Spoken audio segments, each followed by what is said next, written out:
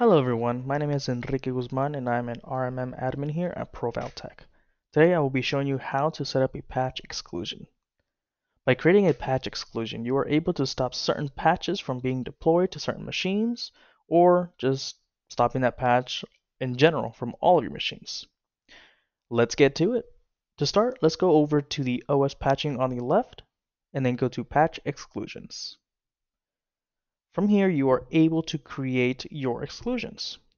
Let's click on add exclusions, and then we just want to fill this out. So for example, let's just do a test, and then description. I always like to create a one patch exclusion per patch that I want to exclude.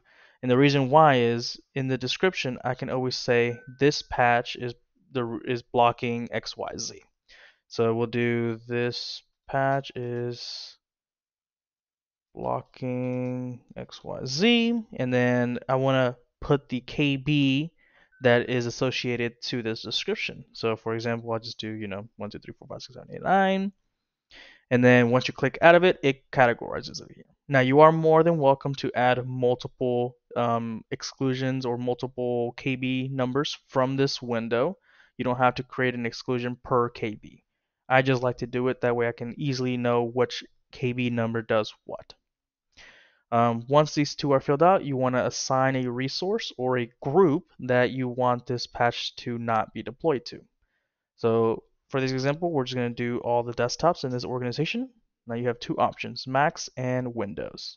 I'm going to do all Windows desktops.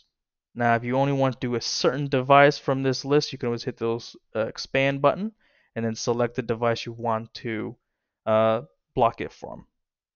Once all of this is set up, all you have to do is hit save. So now you have your exclusions here, and you can always see what it's doing on the right hand side. Thanks for watching. We post a new video every week to share our knowledge on CWRMM. To learn more about what we do, please visit provaltech.com. There is a link in the video description below.